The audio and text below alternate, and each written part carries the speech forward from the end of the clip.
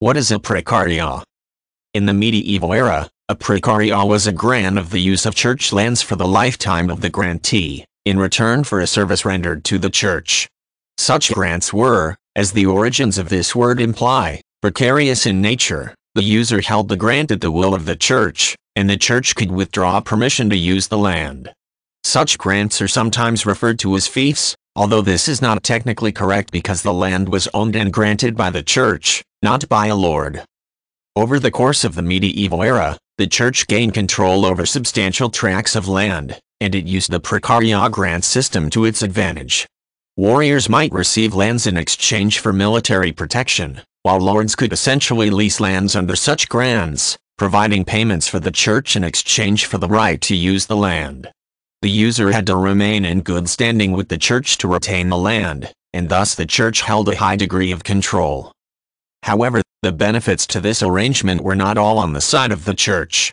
The king could compel the church to grant lands, and it would have no choice but to obey, whether the order was issued as a suggestion or an outright demand. Kings could award particularly plum pieces of real estate to their favored followers through the church, without having to lose any of the lands they controlled. The church, in granting the Precaria, would lose the right to any revenues from the land, even if it had been depending on them to finance ecclesiastical operations.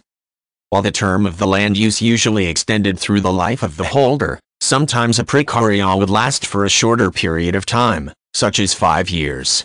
Some ecclesiastical officials recommended this change in policy to make the forced Precaria less appealing to the monarch. Few loyal followers would want to be rewarded with the right to use land for only 5 years, with no guarantee of being able to continue using it after that point.